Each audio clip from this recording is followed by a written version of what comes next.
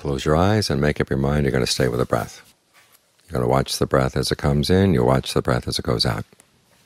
And then you watch the next one and the next one. You really stick with this. Once you've made up your mind, you want to stick with it. This quality is called the perfection of truth.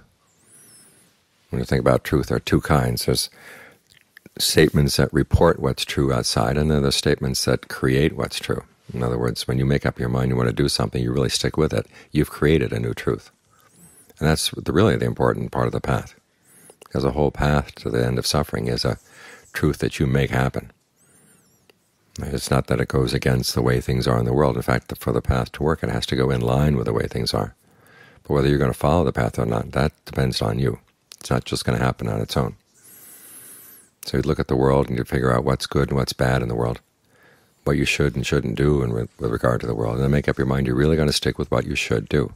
And then you try to be true to that determination. So right now you're going to practice some truthfulness here. Make up your mind to stay with the breath, and you really stick with it. Each time it comes in, each time it goes out. When you realize you've slipped off, you come right back. Of course, to stick with it requires you use a little bit of ingenuity too, because the determination on its own is not going to make it happen. You've got to find out ways to make it easier to happen. That's why we watch the breath, make sure it's comfortable coming in, comfortable going out. That way it gets easier to stay with. It's more pleasant to stay with. And think about this as you go through the day. You make up your mind that something really should be done. Then the next question should be, what's the easiest way to get yourself to do that and to stick with it? You don't use just the force of your will. You try to figure out ways in which you can use your discernment. It's in this way that all the various perfections, the perfection of discernment and determination and truth, patience, all of these come together, and they strengthen one another. That's how they get perfect. So you want to look at your life, okay, what really needs to be done in your life, what needs to be changed. You can make up your mind you really do want to change it, and then stick with that determination. Otherwise you become a traitor to yourself. You're a traitor to your own wisdom. You don't want that. I mean, if you're a traitor to yourself, how can you trust anybody outside? So you make up your mind you're going to stay here, and that something is good, and you stick with it. And that quality is what will see you through, because life has a lot of forces that come from outside that are going to buffet you around, blow you around in different places.